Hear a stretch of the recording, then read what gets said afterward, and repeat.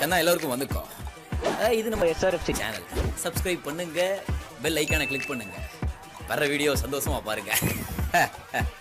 நான் எப்போவுமே சரி ரஜினி சாரோட படங்கள் குறித்து நிறைய விஷயங்கள் நான் வந்து படிச்சுக்கிட்டே இருப்பேன். அந்த வகையில் இன்றைக்கி நான் படிக்கும்போது அந்த பாட்ஷா டைமில் நடந்த ஒரு விஷயம் அப்படிங்கிறது ரொம்பவே சரி எனக்கு வந்து ரொம்ப ஆச்சரியமாக இருந்துச்சு. அதாவது பாட்ஷா டைமை பொறுத்தவரை ரஜினி சார் ரொம்பவே சரி பீக்கில் இருந்தார் அந்த டைமில். அப்போ வந்து அவரோட பிறந்தநாள் வந்துச்சு. ஸோ அந்த பிறந்தநாளைக்கு வந்து தூர்தர்ஷனுக்கு வந்து ஒரு இன்டர்வியூ ஒன்று கொடுத்துருந்தாரு. அந்த இன்டர்வியூவில் வந்து மக்கள் கேட்குற கொஸ்டினுக்கு வந்து ஆன்சர் பண்ணுற மாதிரி அது வந்து போச்சுங்க. அப்போ வந்து ஒருத்தர் வந்து ஒரு கேள்வி ஒன்று எழுப்பியிருந்தார். அது கேள்வி கிடையாது, ஒரு மிரட்டல். ஸோ அதில் வந்து என்ன சொல்லியிருந்தார் அப்படின்னா வந்து, நான் உன்னை கொல்ல போகிறேன், நீலாம் எதுக்கு வாழ்கிற அப்படி சொல்லி வந்து அந்த கேள்வி மாதிரி வந்து கொடுத்துருந்தாரு.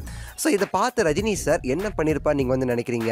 எனக்கு தெரிஞ்சு ரஜினி சார் மாதிரி அந்த டைமில் இருந்த ஆக்டராக இருந்தான்னு வச்சுக்கோங்களேன், கண்டிப்பாக யாராக இருந்தாலுமே சரி அந்த கேள்வி வந்து ஸ்கிப் பண்ணிப்பாங்க, இல்லைன்னா அந்த நேரத்தில் வந்து கோபப்பட்டிருப்பாங்க. பட் ரஜினி சார் அதுக்கு மாறாக வந்து செஞ்சார்.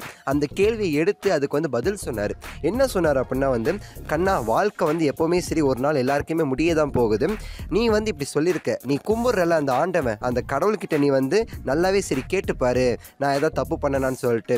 அப்படி நான் தப்பு பண்ணேன்னு சொல்லிட்டு உனக்கு தோணுச்சு அப்படின்னா வா வந்து என்னை கொல்லு, நான் வந்து சந்தோஷமாக நான் வந்து ஏற்றுக்கிறேன் அப்படின்னு சொல்லிட்டு சூப்பர் ஸ்டார் அந்த ஒரு கேள்விக்கு வந்து பதில் சொன்னார். ஸோ ரஜினி சார் சொன்ன அந்த பதிலை பார்த்தீங்களா எந்த அளவுக்கு வந்து சூப்பராக சொல்லியிருக்கான்னு சொல்லிட்டு.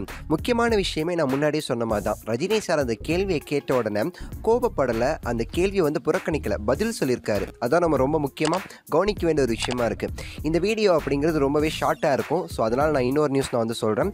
அதாவது வள்ளி படத்துடைய உதவி இயக்குனர் வந்து இந்த நியூஸை வந்து சொல்லியிருக்காருங்க. வள்ளி படத்தோட ஷூட்டிங் நடந்துட்டு இருக்கும்போது ரஜினி சார் அந்த படத்துடைய ப்ரொடக்ஷன் டீம் கிட்ட வந்து கேட்குறாரு, உதவி இயக்குனர்களுக்கு எந்த மாதிரி சம்பளம் கொடுக்குறீங்கன்னு சொல்லிட்டு. அதுக்கு அவங்க வந்து ஒரு ரேட் ஒன்று சொல்கிறாங்க. அதை கேட்டோன்னே ரஜினி சார் பார்த்தீங்கன்னா இது ரொம்ப கம்மியாக இருக்குது, ஸோ நீங்கள் வந்து வாசு அவர்களோட உதவி இயக்குனர்களுக்கு என்ன மாதிரி சம்பளம் கொடுக்குறாரோ அதையே நீங்கள் வந்து இவங்களுக்கும் கொடுங்கன்னு சொல்லியிருக்காரு. ஏன் வந்து வாசு சார் கிட்ட கேட்க சொன்னார் அப்படின்னா, வாசு சார் தான் அந்த டைமில் வந்து நம்பர் 1 டேரக்டராக இருந்தார் தமிழ் இண்டஸ்ட்ரியை பொறுத்தவரை. ஸோ வந்து இந்த மணிபாரதி சொல்லும்போது என்ன சொல்கிறாருன்னா, எனக்கு என்ன சம்பளம் முதல்ல பேசினாங்களோ அதே சம்பளத்தை எனக்கு வந்து அட்வான்ஸாக கொடுத்தாங்க அப்படின்னு சொல்லிட்டு வந்து சொல்லியிருக்காரு. ஸோ இதுவும் பார்த்திங்கன்னா நம்ம வந்து ரொம்ப முக்கியமாக வந்து பார்க்க வேண்டிய ஒரு விஷயமாக தான் இருக்குது. ஸோ இதை நான் வந்து பகிர்ந்து நான் வந்து நினைக்கிறேன். ஸோ இது குறித்து உங்களோட கருத்துக்களை மறக்காமல் வந்து கீழே வந்து கமெண்ட் பண்ணுங்கள்.